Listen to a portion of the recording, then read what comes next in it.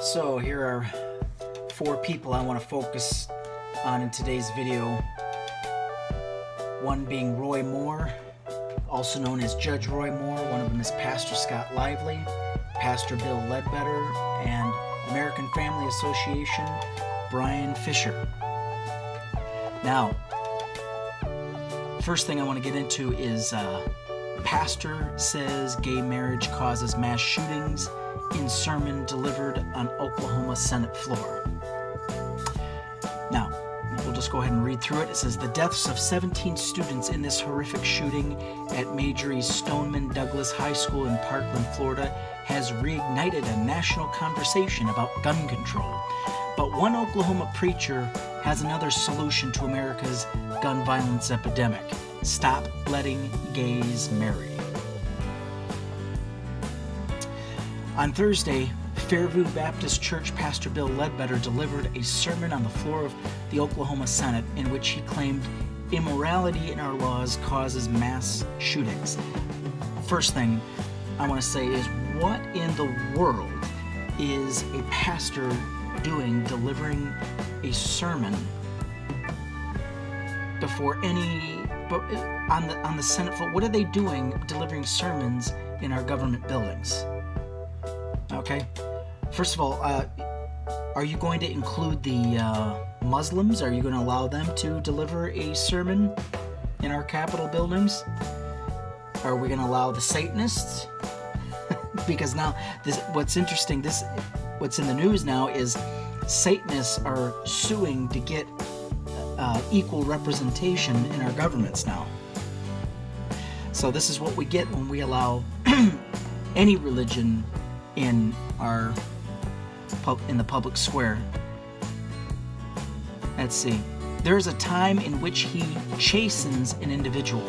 He says in a wide-ranging 16-minute address on everything from the tyranny of political correctness to Kim Davis. There is a time in which, just as he blesses nations, he also chastens nations. There are times in which God has to get a nation's attention. The God who judged Sodom and Gomorrah is the God we're dealing with today. He has not changed. Interesting. Switching gears to the February 14th tragedy, Ledbetter says, what is going on? Now, that's a good question. I'm asking the question, Pastor continues, do we really believe that we can create immorality in our laws? Do we really believe that we can redefine marriage from the Word of God to something in our own mind and there not to be a response? Do we really believe we can tell God to get lost from our schools and our halls of legislation and there be no response? Do we really believe that? Well, now this is interesting, Pastor, because God is all-knowing. He's omnipotent. He's omnipresent, omniscient. Okay, if God is everywhere at once, that means this shooter had to literally shoot through the body, through God, to get to those kids. And God did nothing to stop them. But you're saying because he's not allowed in our schools that, oh, my hands are tied, I can't help you. Well, we just recently had, in the last 4 years, we've had 2 church shootings. What? I'm sorry, was God not welcome in those churches? God could have stopped those shootings. He didn't. Now, and he goes on. Ledbetter also cited Hurricane Harvey and Irma as signs of God's wrath, as well as the California wildfires, which destroyed over 1 million acres of land. In total, more than 260 people died as a result of those tragedies. Wow. Hurricanes are now God's wrath. I'm jumping right now, but when have we not had hurricanes? When have we not had tornadoes? We've had these things from time immemorial. Okay? We've always had hurricanes. We've always had tornadoes. Why in the world are you going to say that these... And first of all, where are you getting your information from? How do you know this? Did God give you a call? Did he let you know that, yes, this indeed is my punishment? How do you know this? Troy Stevenson, executive director of Freedom, Oklahoma, claims Ledbetter's hate-filled and dangerous comments leave a shameful mark on the people's house.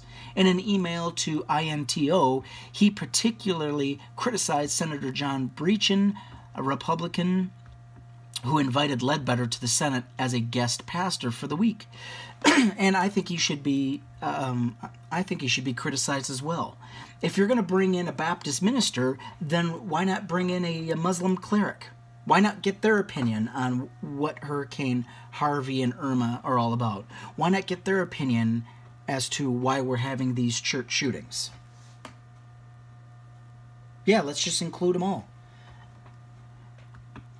To invoke the deaths of scores of American children in an attempt to further an extremist political agenda is disrespectful, disingenuous, and disgusting. And I have to agree. Stevenson said, Senator Beecham owes the families of these victims an apology. He owes the fair-minded people of Oklahoma an apology, and he owes the thousands of LGBTQ people in Oklahoma who had to hear these hate-filled words an apology. Hate-filled, I think they're just ignorant, in my opinion. But whatever. And yeah, I mean, that's ridiculous. How in the world can you say beyond a shadow of a doubt that this is God's determination that these things happen because you've decided? Where's your information? And it just goes on. And here's another one. Gays blamed for history's biggest natural disaster. Noah's flood. Noah's flood. Okay, this caption blew me away. Listen to this. The last straw, quote, the last straw for God before he brought the flood was when they started writing wedding songs to homosexual marriage, says right-wing minister Scott Lively. Now, this is Scott Lively now. Let me read that to you again. The last straw for God before he brought the flood was when they started writing wedding songs to homosexual marriage. Wow. I've read the book. I've read the Bible frontwards, backwards. I've read every book. There's not a single story in the Bible to suggest that. In fact, the Bible doesn't even say what they were doing. The Bible doesn't say that, it doesn't even name what they were doing that was so wrong that he killed everybody in a flood. Pastor Scott Lively's History of the World, wedding songs at gay marriage ceremonies caused the great flood that had Noah escaping in the ark. That's the latest theory he floated during a radio interview with the American Family Association, reported on Right Wing Watch.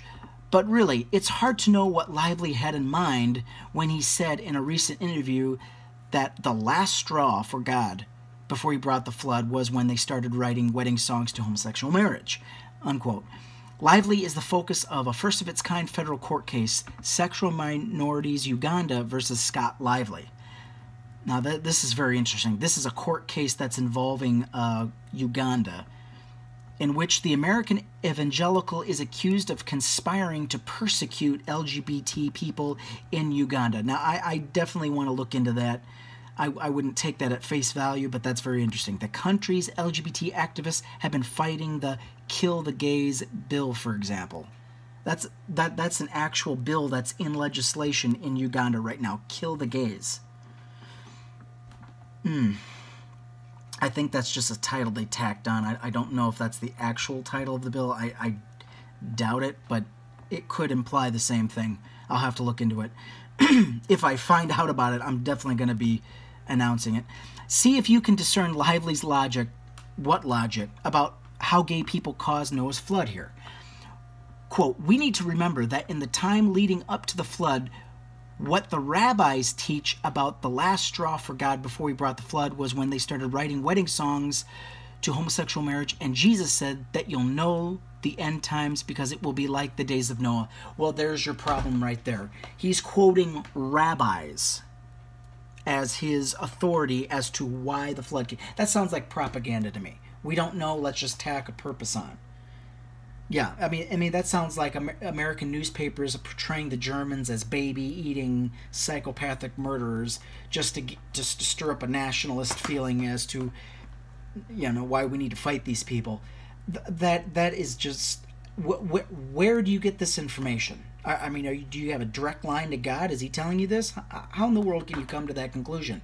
Yeah, the rabbis teach a bunch of other hocus pocus bunkum too. Read their writings. Read the Talmud. I mean, you want to talk about absolute disgusting how to live your life as a Jew? Read the Talmud. Absolute disgusting. And you're gonna get your information from them? Okay. There's never been a time in the history of the world since before the flood when homosexual marriage has been open and celebrated, and that's another sign that I believe that we're close to the end. What is your proof for that? Homosexuality has been present from day one. We've always had it. How in the world are you going to say now this is the time where it's been the most celebrated? How do you come to that conclusion? Pick up a history book. Look up the Persian Empire. Wow. Unbelievable. Lively went on to speak directly to pastors who were listening to the radio show, warning that they face personal losses for opposing LGBT people while also encouraging them to be steadfast. We're entering into a time in which standing for the truth of God is going to cost you more than just a few people walking out of your congregation and the temptation to compromise with the world, especially on this issue. He said, I think this is the issue of the end times, homosexuality. Really? That's the worst you can come up with? Is homosexuality?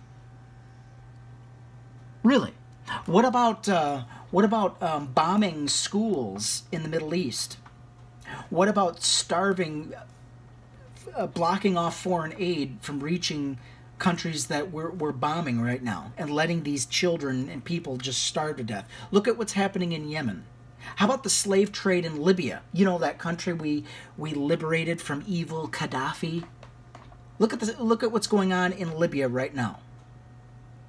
And you're going to tell me homosexuality? Look at what's going on in Saudi Arabia. We just did a $200 billion plus arms deal with those people.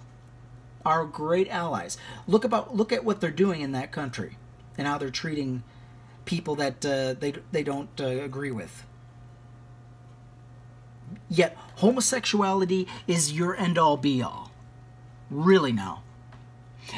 It's present if you do a careful investigation of all the scriptures dealing with this from the beginning and all the way to the end. God is painting a very clear picture that this represents the outer extent of rebellion against him in a society and the last thing that happens before wrath comes.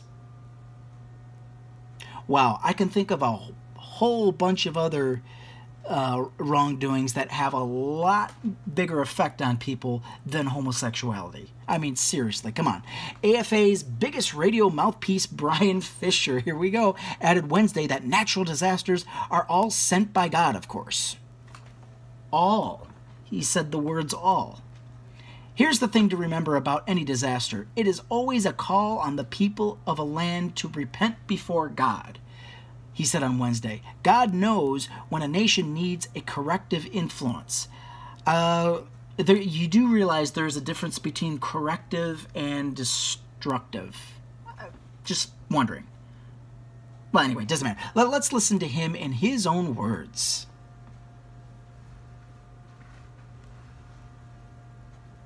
Take it away, Brian Fisher. So here's the thing to remember about any disaster. It is always a call on the people of a land to repent before God. That's always the ultimate purpose that God has for allowing these natural calamities and these natural disasters to come into the life of a nation. God knows when a nation needs a corrective influence. You know, there would be times, I'm not saying this is an exact parallel, so don't misunderstand me, but there would be times when our kids were young and you knew that they were just cruising for a spanking, cruising for a bruising, although we didn't bruise our kids. I'm just using it. Yeah, I doubt that. We didn't bruise our kids. I wonder.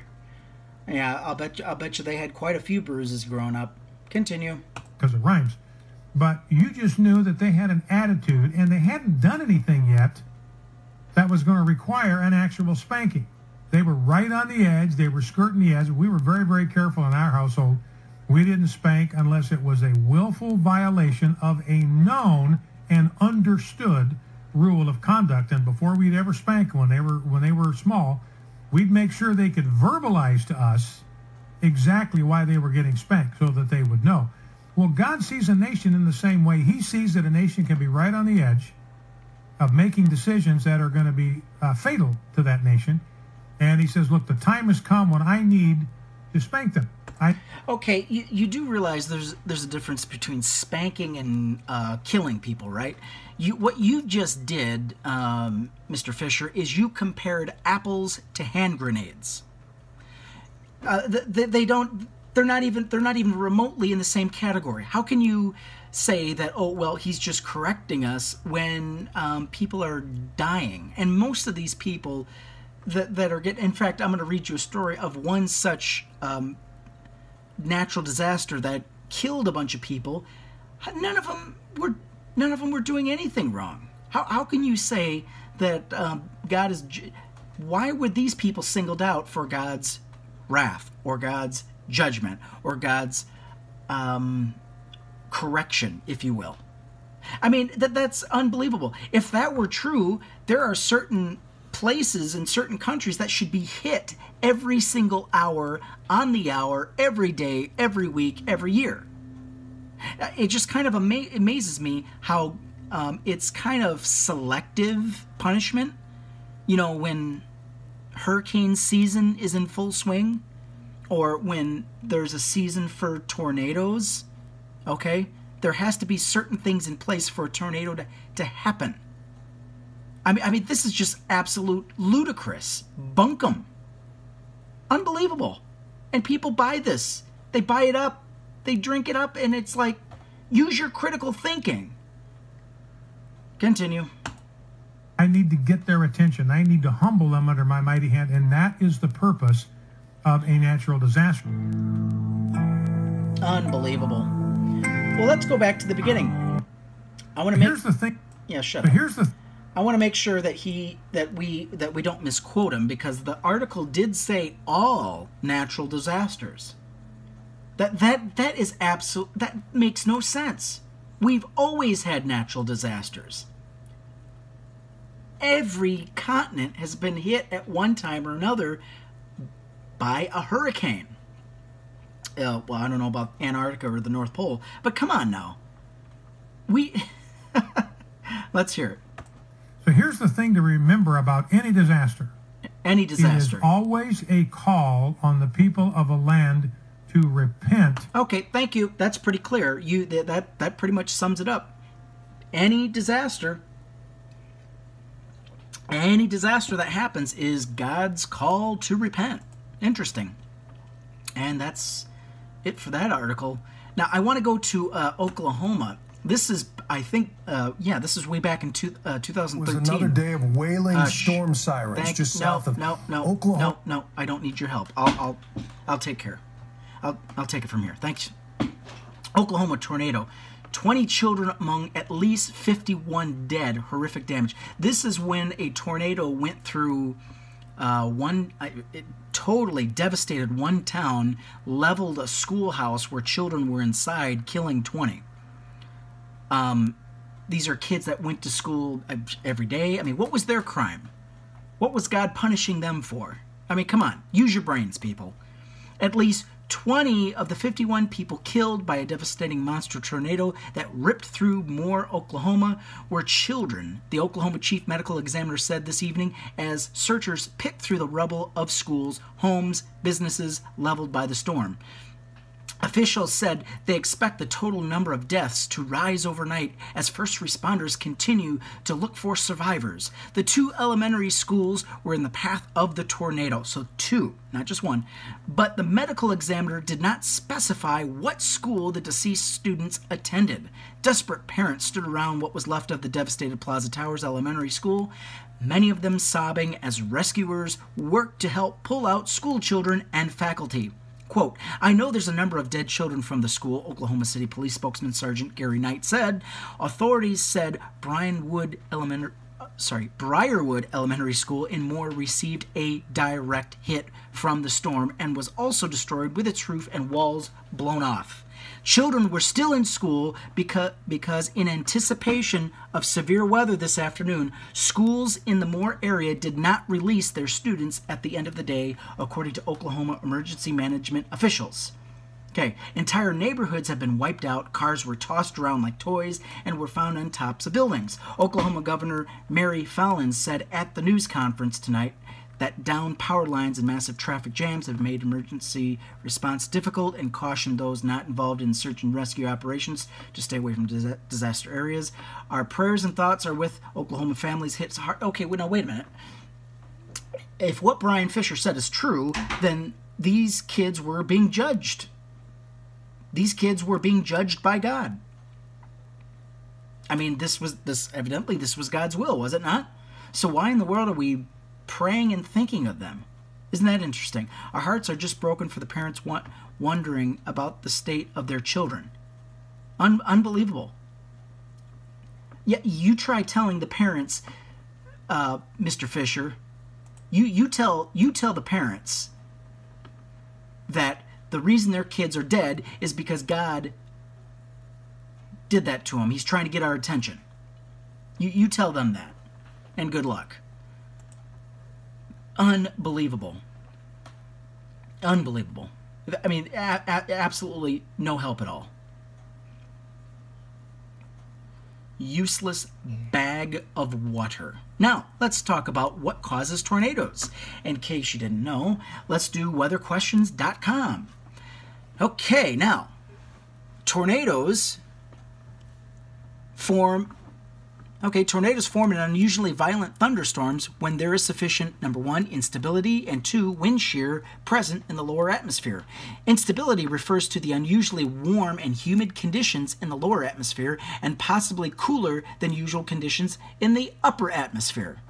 Wind shear, in this case, refers to the wind direction changing and the wind speed increasing with height. An example would be a southerly wind at 15 miles an hour on the surface, changing to a southwesterly or westerly wind at 50 miles per hour, 5,000 feet altitude.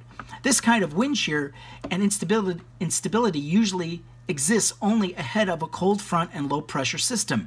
The intense spinning of the tornado is partly the result of the updrafts and downdrafts in the thunderstorm caused by the unstable air, interacting with the wind shear, resulting in a tilting of the wind shear to form an upright tornado vortex, helping the process along cyclonically, flowing air around the cyclone already slowly spinning in a counterclockwise direction in the northern hemisphere, converges toward the thunderstorm, causing it to spin faster.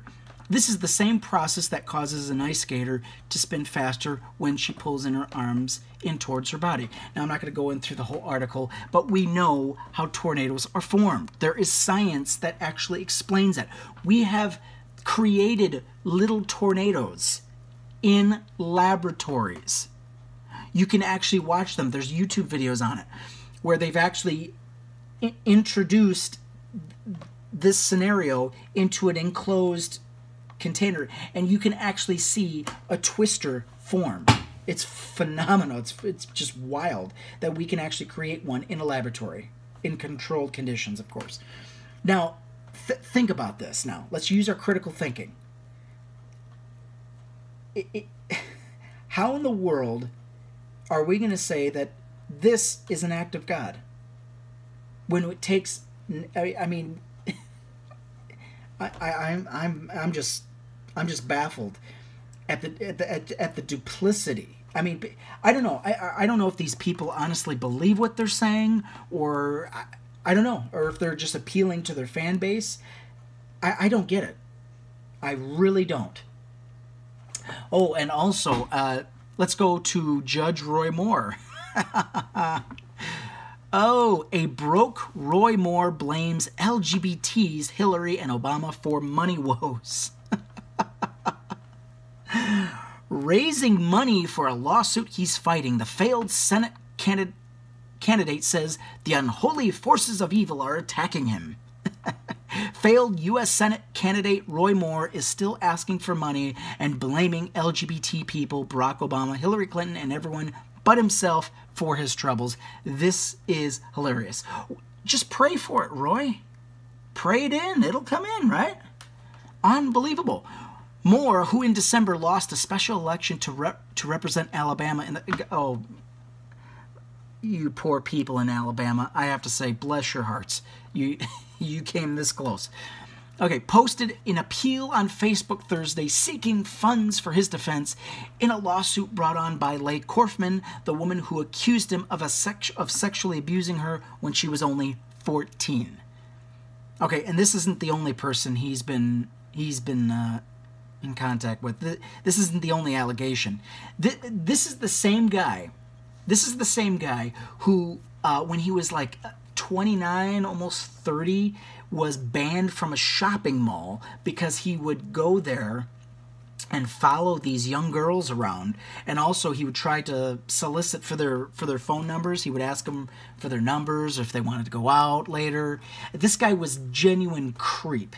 In fact, one employee remembers, I believe she reported him, and he was banned from that shopping mall in Alabama, I believe it was. This guy is one bona fide. He's certifiable. He's a creep. He is a creep. I now face another vicious attack from lawyers in Washington, D.C. and San Francisco who have hired one of the biggest firms in Birmingham, Alabama, to bring another legal action against me and ensure that I never fight again, Moore wrote on the Facebook page of his Senate campaign. Facebook, you say?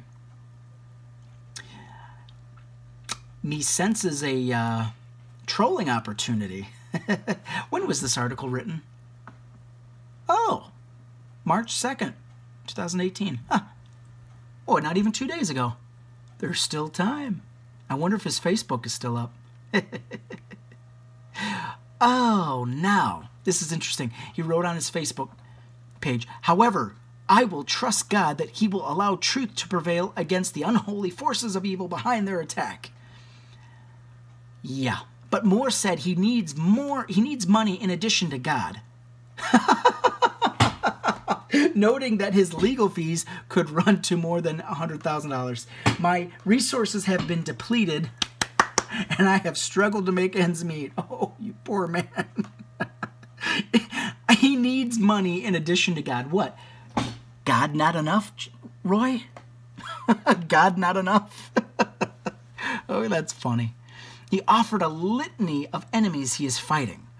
The liberal media, in association with some who want to destroy our country, do not want my influence in 2018 elections. Nobody wants your influence, Roy. Nobody. Nobody with any thinking, with any critical thinking, and are doing everything they can to stop me, he wrote. Gays, lesbians, transgenders have joined forces with those who believe in abortion, sodomy, destruction of all that we hold dear. Unless we stand together, we will lose our country. Too frickin' late, Roy. Our country was sold out a century ago. We've been sold out to the banks and corporations and Wall Street and everything else. 1913 came and went, buddy. You're way too late for this party. In his efforts to bring his values and truths to Washington. Values and truths. You got to be kidding me. There's nothing of value in you, and there is no truth in you, Roy. I don't know how these people are psychopaths. How can you say with a straight face, values and truth? You are a pedophile. Unbelievable. I was forced to fight the Washington establishment, the Republican Party, the Democratic Party, the ultra-liberal media, and people such as George Soros, Barack Obama, Hillary Clinton, and many other people who fear the truth. Seriously.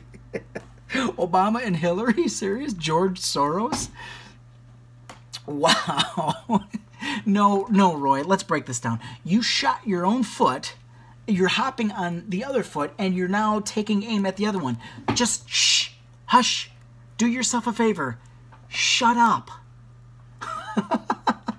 The allegations by Korfman and other women, yeah, there were many more than that, who say Moore sought relationships with them when they were teenagers, including one who accused him of sexual assault, helped sink Moore's bid for the Senate. This went on in the 80s, 70s and 80s. It took all this time to figure out what a creep this guy was. I'm not buying it. Not only did the Republican Party, whoever, not only did they know about it, they purposefully hid it. And it took public outcry to oust him. Otherwise, he would be representing Alabama. Nice. He still refuses to concede his loss to Democratic Doug Jones, who has already been sworn in. Moore, the former Chief Justice of Alabama's Supreme Court. Holy hell. This guy was a Supreme Court Justice of Alabama. I would love to know not only the number of cases, but what cases he presided over and what his rulings were. I would be interested to know what... I wonder if any cases came up as far as... well, since it's being Supreme Court, it probably was mostly constitutional, but I just have to wonder... Somebody must have a compiled list somewhere. Because I just wonder... if he oversaw any cases leading to things that he was involved in, if you get my meaning. He was removed from the court for ethics violations related to his efforts to block marriage equality in Alabama. So it's not so much what he did, but how he did it. Okay. So ethics violations, and this is the people that would, and there are people that would have voted for this guy because he's a Republican and not a Democrat. Unbelievable. This is the kind of just this is what gets Trump elected. People like him. That guy is a pedophile. Make no mistake about it. That guy is a pedophile, a creep.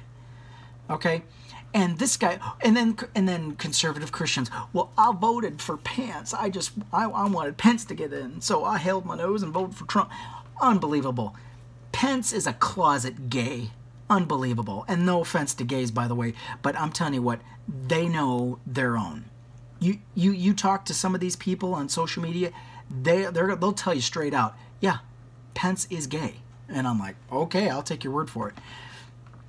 But yeah, this is just unbelievable. Unbelievable. We are witnessing theocracy, idiocracy in one fell swoop.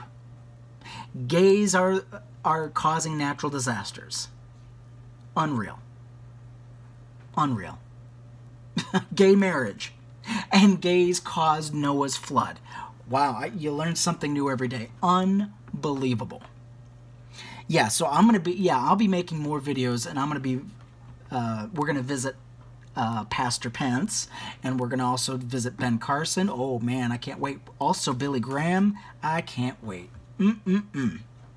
Makes my teeth white. Unbelievable. Loving it. Yeah, so that's it. I'm gobsmacked. And people will take and run with it. Unbelievable. I got nothing.